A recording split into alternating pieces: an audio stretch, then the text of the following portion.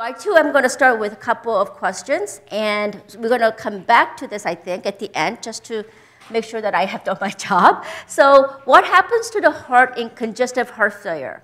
A, the heart beats slower. B, the heart becomes weaker. C, I'm not sure. And D, ask my doctor.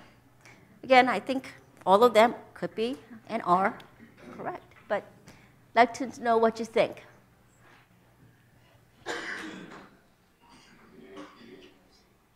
Okay, so the heart becomes weaker. That's wonderful. And I too, I see that one person, I think that's one person, 3% asked my doctor. That's also a correct answer too. You should really, that's what we're here for. But yes, the heart becomes weaker, and we'll cover a little bit more of that. And then, what other parts of the body does heart failure affect? Lungs, kidney, both A and B, lung and the kidneys, hair, every part of the body.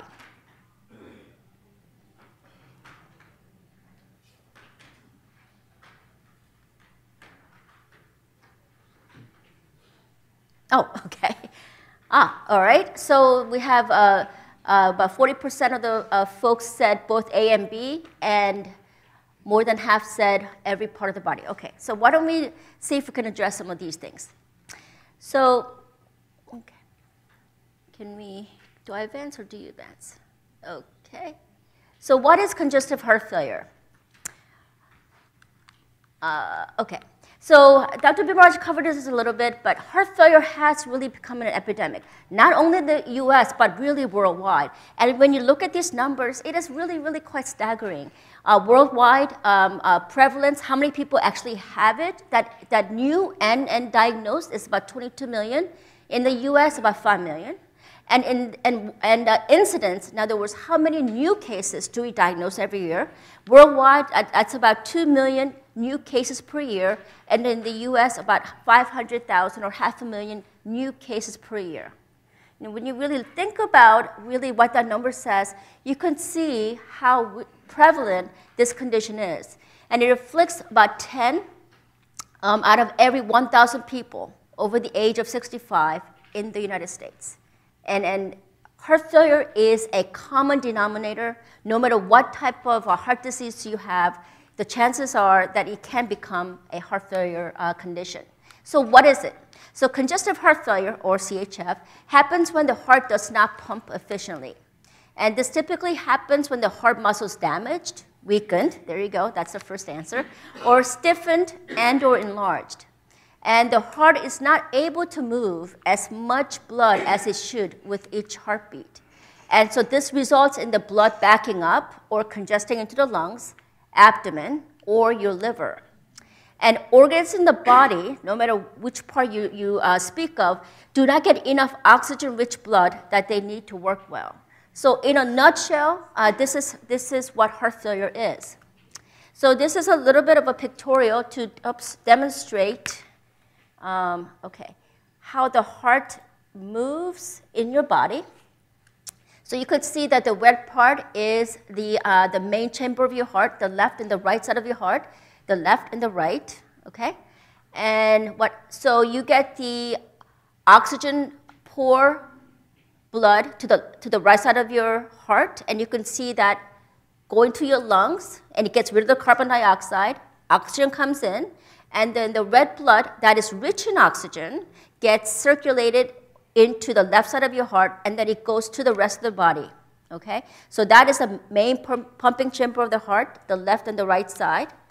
Oh, here it is. So this is the left side of the heart, this is the right side of the heart, okay? So that kind of shows you a quick picture of how the heart works. And then, let me see if I could do this. Hey guys, can you help me here just to get this to the beginning? Okay, or maybe it cannot be done, I don't know. Okay, so this is a heart that has been damaged by a heart attack. And you can see that this part of the heart, because it did not get enough blood supply due to the blockages, it has undergone some damage. And what you see is this part of the heart just doesn't pump well. So that reduces the pumping activity of the heart. So this results in your inability to exercise much because you get short of breath. And you could see that the fluid can build up in the lungs. And you could get all the symptoms that we'll go over that comes with heart failure. Now, with treatment, symptoms can improve, but if this does not come to the attention of your physician in a timely way, real severe damage can ensue. So what causes heart failure? And we've been talking about a few of them, but this is not on all inclusive list, just a few. Coronary artery disease, that's when you get the blockages of heart arteries. It can lead to heart attacks, like the video we just saw. Untreated high blood pressure. You hear the term that blood pressure is a silent killer. It really is, because it really doesn't bother you, and there's no way of knowing it unless you really go and have it checked. Faulty heart valves. This can be, some people are born with it, some people acquire it, and again, all of these other conditions like heart attacks and high blood pressure can lead to faulty heart valves. Hereditary cardiomyopathy. There are certain forms of heart failure that is hereditary, and it can be passed down from generation to generation. So this is another condition that we see typically in a younger cohort that can present with heart failure. Lung disease. When you develop such conditions as a severe COPD, some people have pulmonary hypertension that is a high blood pressure in the lungs. It can affect the right side of the heart, that can spill over to the left side of the heart, and hence form heart failure. Diabetes, that's poorly controlled, can also cause heart failure. Infection, and this is more common, again, in pediatrics and younger individuals, but it can happen in all age groups. Any kind of viral infection and other things can cause heart failure. Alcoholism. Alcohol is directly toxic to the heart muscle. And for people with heart failure or heart damage, we really do discourage using from alcohol. And of course, toxic drugs. And so this is some list that can cause heart damage and can lead to heart failure. Now, there are two types of heart failure, and this was mentioned briefly by Dr. Vimaraj. There is what is called a systolic heart failure. This is when the heart becomes weak and enlarged, and the weakened heart muscle cannot contract. And there's not enough blood that's pumped from the chambers. So the problem mainly is the pumping part of the heart from getting the blood out into your body. Now, there's something also called diastolic heart failure. This is when the heart muscle becomes stiff and it cannot relax. So not enough blood fills the chambers, and the chambers do not fill up, so less blood goes into the lungs and to the rest of the body. So there are two distinct forms of heart failure, in that one mainly focusing on the systolic or the contraction portion, and the other one in the relaxation portion.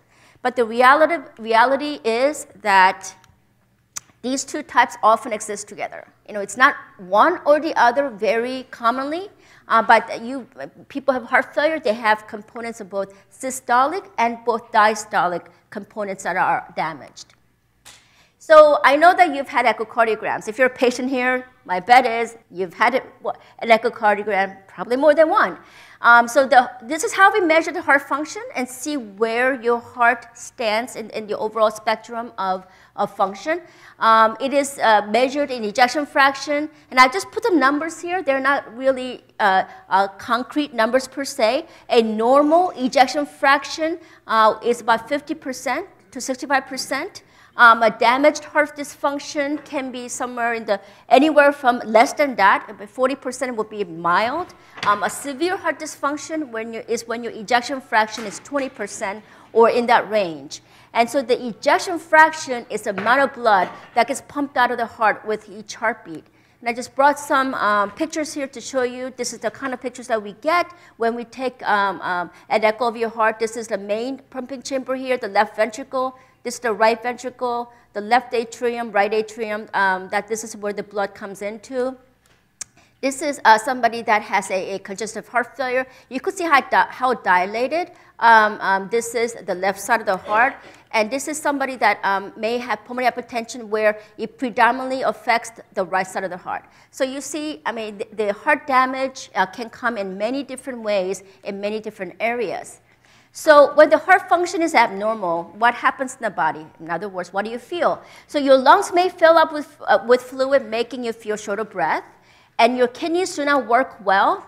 It may not be able to get rid of the fluid, and less blood goes to the brain. That can make you feel really confused and dizzy. Again, one of the few symptoms that you may feel. So some of the early symptoms that come with heart failure is a sudden weight gain, the more than 2 to 3 pounds in a day, shortness of breath, coughing, and some swelling in the legs, in the ankles, and a feeling of fullness or bloating in your stomach, and just severe fatigue that you really cannot explain, and that does not go away. And being confused, restless, or lightheaded, especially when you're getting up from a chair. It can sometimes also happen when you first get up in the morning. And loss of appetite and or nausea.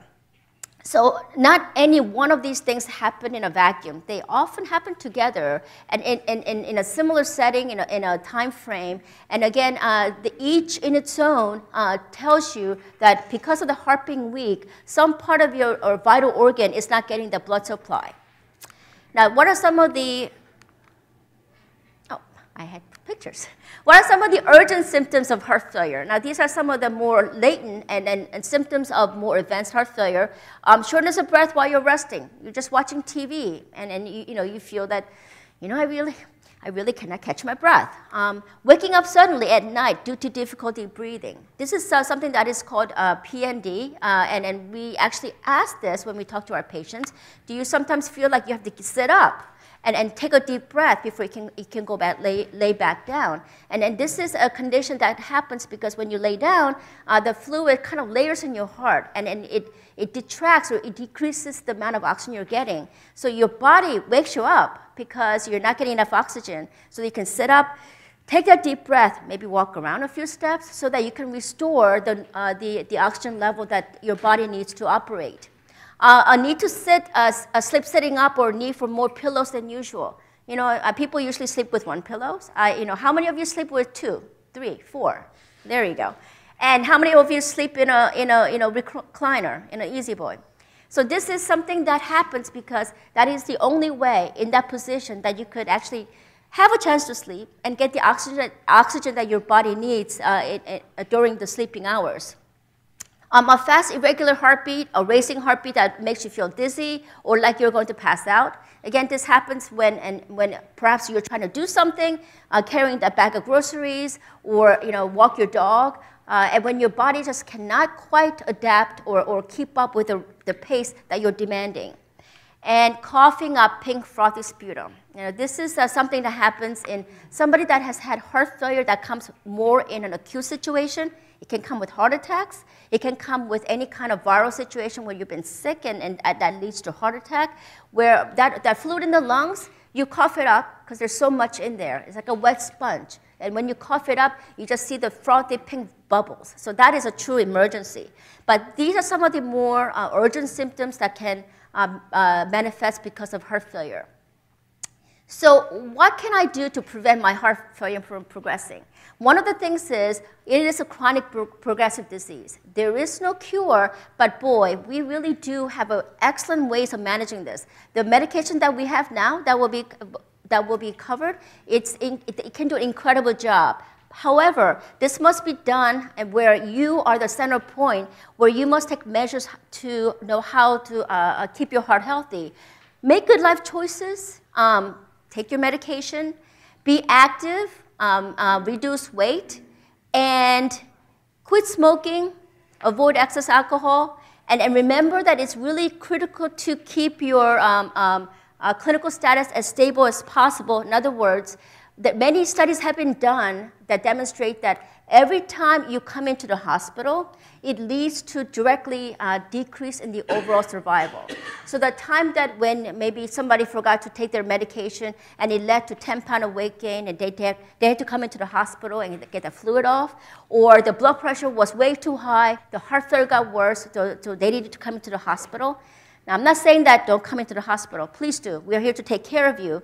But what is really important for you to recognize is that the more you can do to avoid that situation, to keep your heart failure stable and well managed at home goes a long way in keeping you overall healthy and also longer lifespan. And again, take the health of your heart in your hands. And I think that's what we're all here for. And I really thank you for your attention. And I'm sure this will be a lot of good discussions. Thank you.